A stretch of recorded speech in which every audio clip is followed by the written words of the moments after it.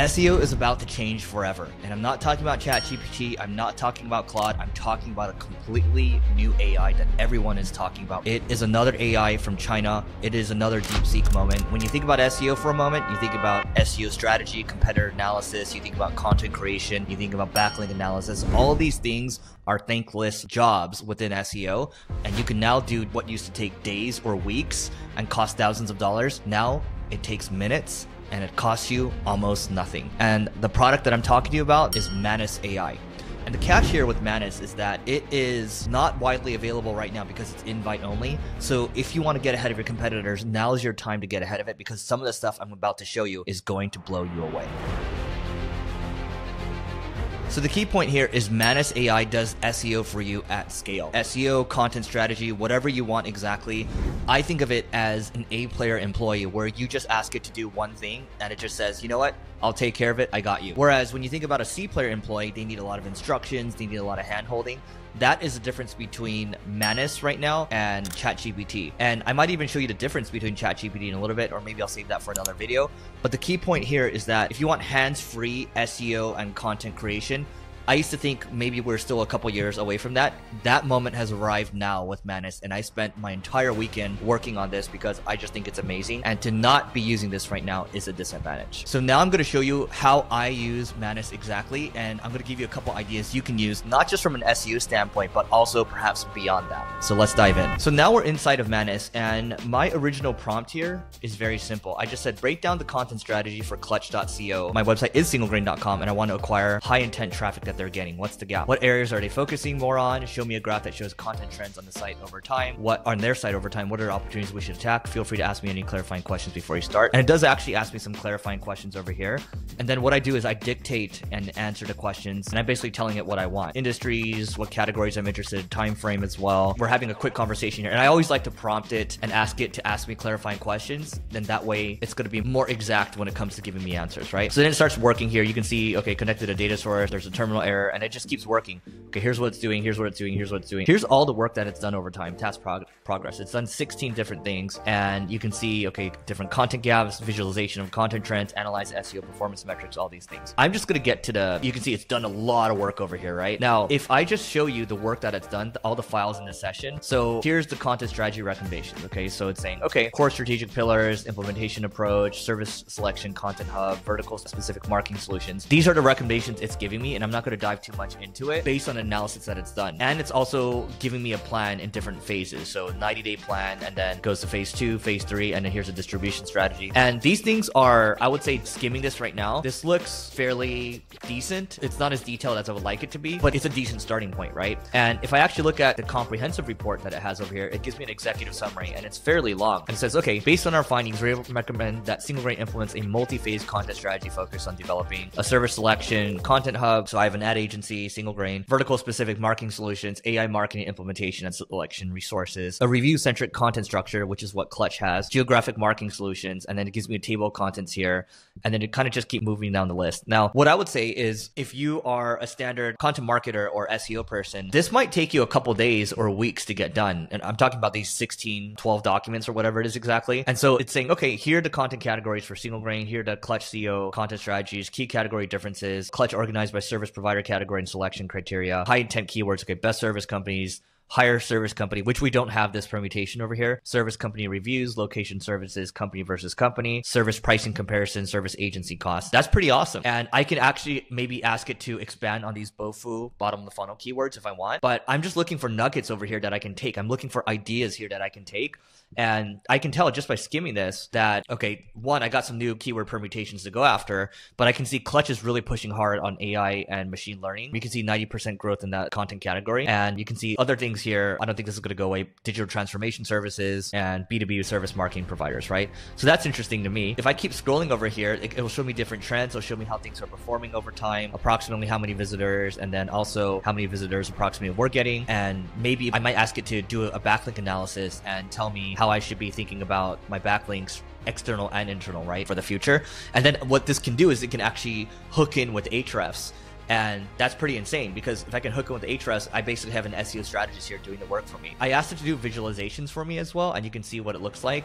And I wouldn't say this is perfect, but at least it's a starting point, so I can iterate off of this. This is just the very first iteration. It also gives me content strategy recommendations over here as well, which I think I might have covered already, and then prioritized opportunities over here. So again, I can ask it to expand on any of these things over here. So to me, there's no excuse now. Let's say someone on my team on the SEO side, there's no excuse to say, oh, I don't have any ideas or I don't know what to do. You can literally do this now. And my prompt was even that great. Note also here as well, in Manus, I used the high effort. There's basic like standard prompting, there's high effort, and this did the work for me. In a lot of cases, I can one-shot these, meaning that I can just ask it one question. It'll give me what I'm looking for. I think this is a really good start. And that's why I say the ability to move a lot faster when it comes to not just SEO, but just work in general is pretty amazing, right? What ultimately this means is I am saving a lot of time because now this takes minutes to do instead of weeks, and I'm also saving a lot of money too. And I can also have the people on my staff go work on higher leverage opportunities. And so I think that's fantastic. But not only that, this part I actually think is more exciting to me. And here's what I said. So I want you to handle programmatic SEO for singlegrain.com based on this prompt. Give me 50 keywords you target before we proceed. And then what I did was I was using Grok.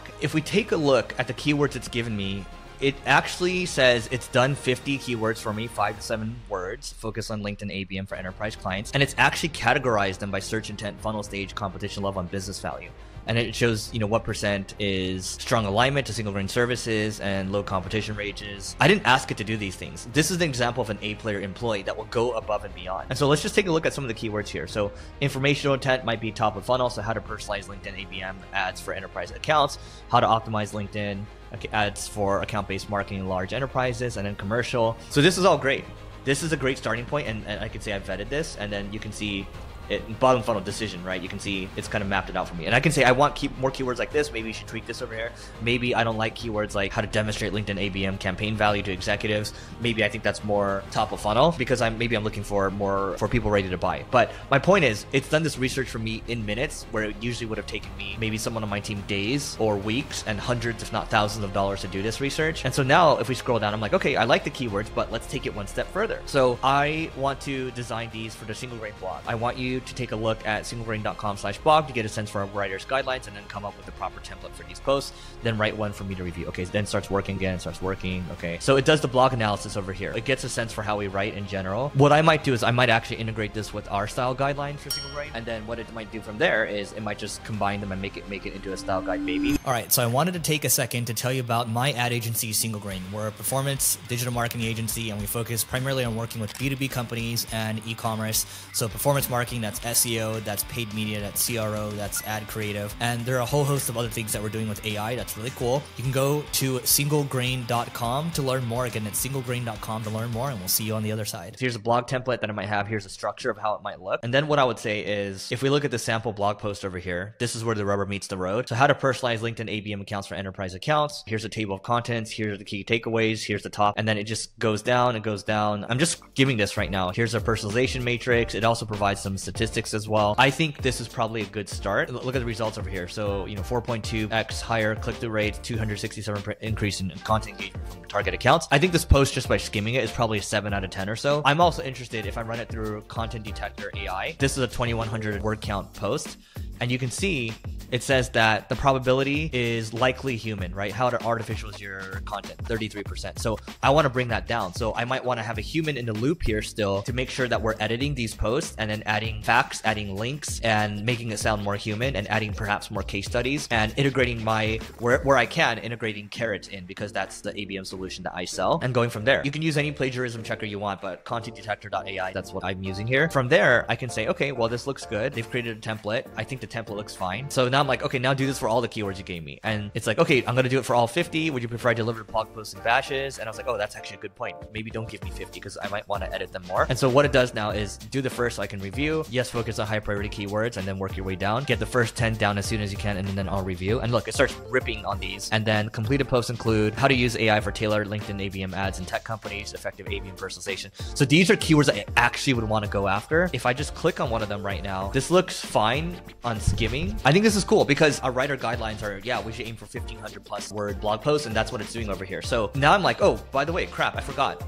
All of these blog posts need to integrate Carrot.ai, which is my LinkedIn ABM software, so we can make people more aware of it. And then I kind of mentioned some of the key results and things like that. And then it asked me more and more questions. And then now it's working. But here's the thing. The context window is too long. So I get really frustrated when a ChatGPT or a Claude, for example, I get stuck and then I can't continue the conversation. The cool thing is I can actually take this conversation here. I can copy it. And then now, because I ran out, I can just say, okay, please continue this work. And then now it's going to start looking at that context window and it's going to start continuing on that work. I think you guys get the picture. This is insane. When I say you can do SEO 100 times faster, what's going to happen tomorrow is I'm going to show my entire SEO team and saying, hey, this is how we do things now. And there's no reason for us not to create a lot of these high intent type keywords, whether they're top of the funnel, middle of the funnel, bottom of the funnel. And they're also very high quality too. So if you have a human in the loop, they're just handling the editing piece and that's basically it. For me, you know, when I think about creating content on the SEO side, look, it's still working right now. I can just work a lot faster. And same thing, like with me creating this video, I used